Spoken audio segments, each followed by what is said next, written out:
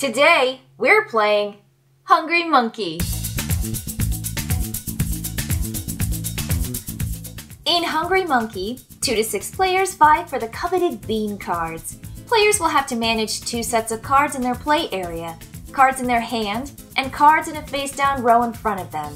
In order to win, a player must be the first to play all their cards, first from their hand, and then from their card row.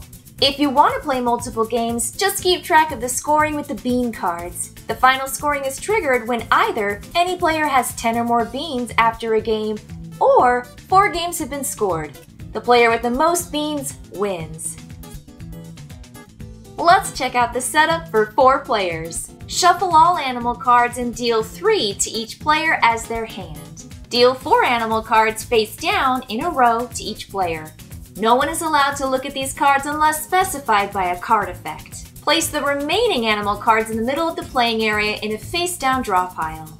Hold the bad kitty card upright next to the draw pile. Then slide it into the deck at the approximate height determined by the number of players as indicated on the card. With 5 or 6 players, place the bad kitty below the pile. Play starts with the youngest player.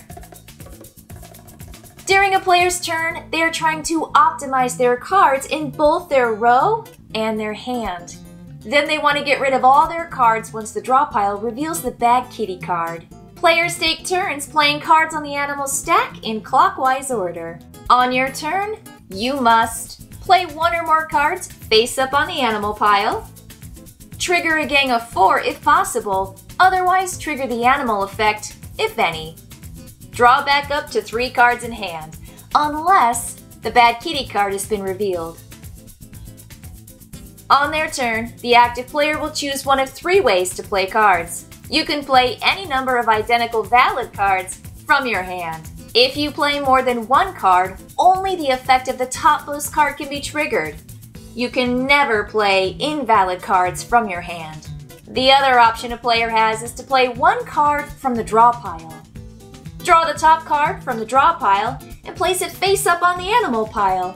You may choose to play a card from the draw pile even if you have a valid card in hand. If the card is valid, treat it as if you played the card from your hand. It can trigger an effect or a gang of 4.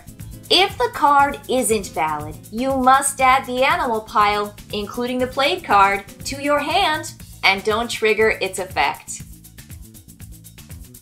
If a player plays a card with an effect, like the tiny ant, swift sparrow, or sneaky snake, and it doesn't trigger a gang of 4, the animal effect is triggered. The special effects on the animal cards will change the basic rules of the game for players when they play those cards, making the game dynamic and unpredictable. You can find a list of all the special card rules on the back of the rulebook. If there are ever 4 or more of the same card, including copies by a Hungry Monkey on top of the animal pile, they trigger a gang of 4 instead of activating the animal effect. The current player must immediately discard all cards from the animal pile to the face-down discard pile without triggering any animal effects. Then, draw back up to 3 cards. Lastly, take another turn. The tiny ant is always a valid card. However, a player will take all the cards in the animal pile except any tiny ants played that turn, including Hungry Monkeys. The swift sparrow allows a player to swap one of their face-down cards with one of the cards in their hand. The sneaky snake lets a player peek at one face-down card of any player. The slender mongoose gives the player an extra turn after the current one. The extra turn starts after the draw card step. The strong buffalo means that the next player has to play a card that has the same or lower number. Regular play continues unless the next player plays another strong buffalo, in which the same rules apply.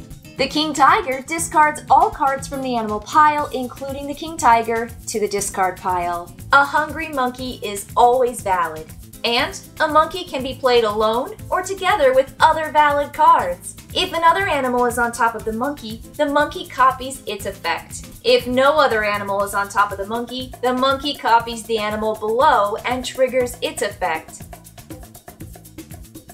After playing a card or cards from their hand, players will draw cards until they have 3 cards in hand. If you have 3 or more cards in hand, don't draw more cards.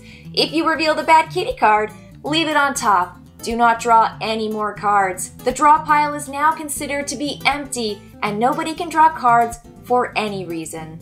At this time though, players are allowed to play cards from their face-down row once they have no more cards in their hand. But they must play all the cards in their hand first before playing from the face-down row. If a card is invalid though, you have to take the entire pile into your hand and get rid of it first before you can play one from the table again. The first player to play all their cards, both from their hand and from their card row, is the winner and draws 2 bean cards. Play continues with the remaining players until only one player has cards left. You can use bean cards to score over multiple games. Play starts with the player who has lost the last game. After 4 rounds, or when a player gets 10 beans, the player with the most beans wins because the hungry monkey wants as many beans as they can get. Have a great time playing Hungry Monkey!